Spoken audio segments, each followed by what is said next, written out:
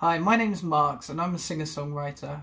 This has been a really difficult time for everybody, certainly in the creative industries, and anybody in hospitality who've been hit probably a lot harder than everybody else. So I wanted to share with you a few things that have worked for me, a few little hints and tips along the way of things that have kept me sane during a global pandemic.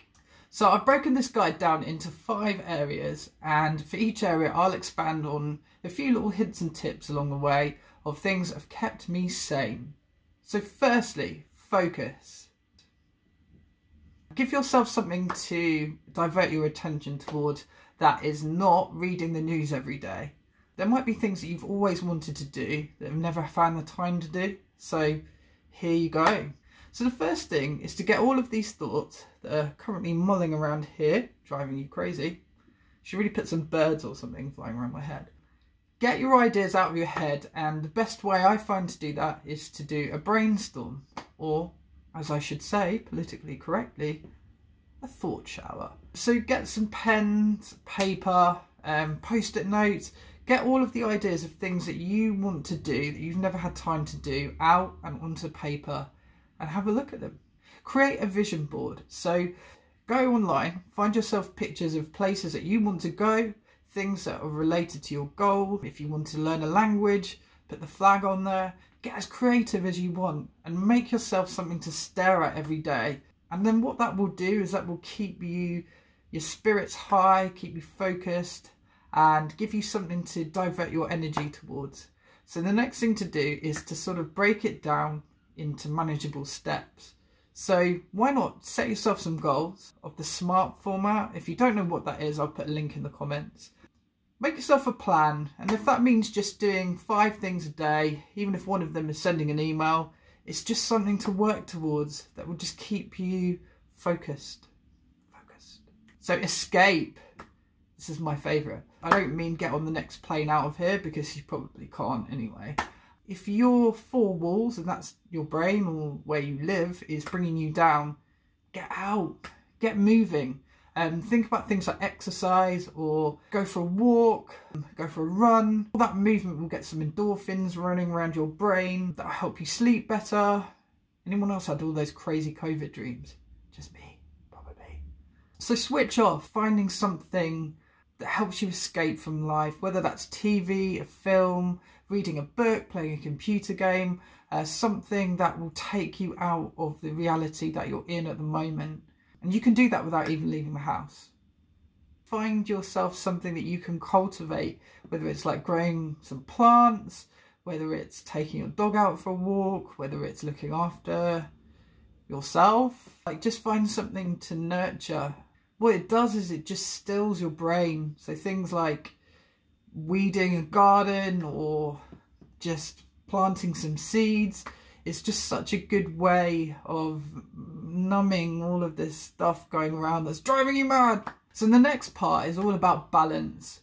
And no, I'm not talking about a tightrope. I'm talking about splitting your activities so that you're not just constantly on your phone looking at stuff.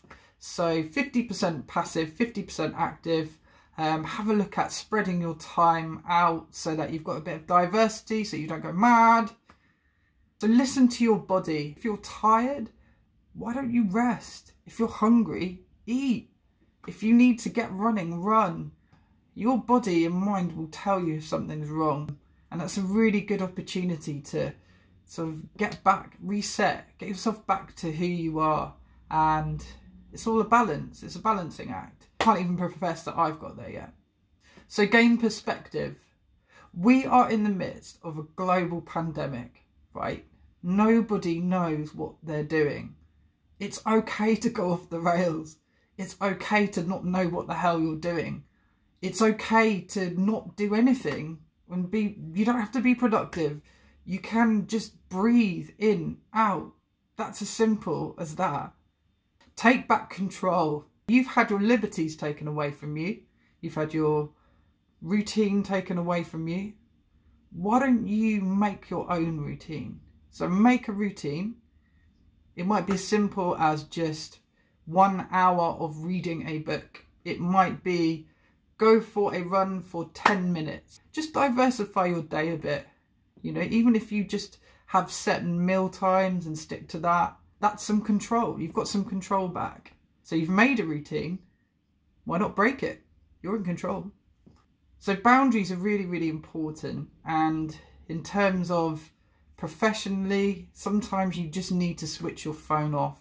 Sometimes you just can't be there for your friends. You just need to sometimes have some boundaries. So what if you were just to say to people, please don't call me between 6 and 8 p.m. I just need to rest. It shouldn't be difficult just to say to someone, I don't want to talk about COVID-19. Just tell people that you don't want to talk. The boundaries could be with friends, family, work. I mean, work boundaries are the best. That's my favourite. Limit the news. You're not going to want to read about every single eventuality or things that you can't control. Why would you want to spend your whole day, your precious life, obsessing over things you can't control? Therefore, you need to be in the know, you need to be informed, but why not just limit it to 1 hour a day? That's all, 1 hour. You get to know what you need to know, you don't have to obsess over it. 1 hour, just 1 hour. Okay, so you can't go on holiday, but you can take a vacation. And this is for my little American friends out there. And the best kind of vacation is a social media vacation. Why not just come off these things for a few days? You don't need to see what everybody else is up to. They don't need to see what you're up to. They don't want to see your lockdown throw and your 88-day growth on your face. Let's just turn it off for a bit.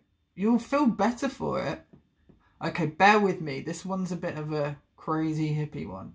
But the clockless day. So imagine just turning off the clocks just for a day. What would you do? Well, you'd get up when you were ready to get up, right? If you needed to lie in, you'd lie in. If you're hungry, eat. But time is this concept that's been created by humans and it doesn't exist. Therefore, if, like me, you can't get to your normal workplace and you can't do all of these things, why not just take time out of it? So remember you're human, really important. So you have to let go of the things that you can't control. So, you know, for us musicians, we can't go out and do the gigs that we want to do. It's okay to just sort of go crazy sometimes and scream and cry and have your every week where you go mental. The thing is, everybody's trying their best, and okay, they haven't mastered social distancing for sure. What if everybody was just doing their best? Shouldn't we just try and be a little bit kinder?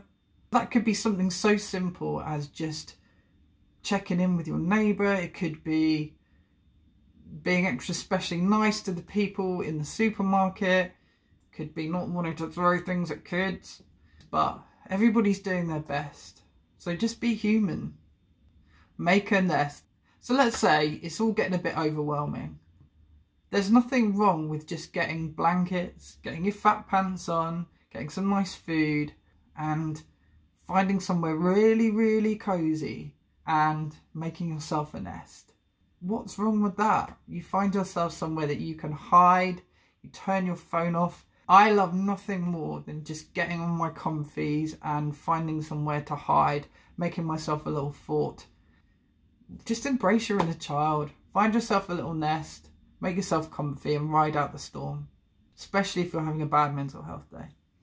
So the last point is probably the hardest part, and that's learning to face the silence. It brings lots of things to light, sometimes things that you maybe have been putting off or maybe you just haven't had time to deal with. But with this time, allow some quiet, allow some time for reflection. Don't make yourself so busy that you don't think about all of these things. Sometimes in periods of stillness you can actually find the perspective that you need when you get out the other end. This is a time to reflect and you'll be forced to see things that maybe you've been putting off. Thanks so much for joining me for this video. If you've enjoyed the content, please subscribe in the box over here. If I've missed anything or you've got any ideas, do let me know in the comments, and I'll be back soon with some more end talk.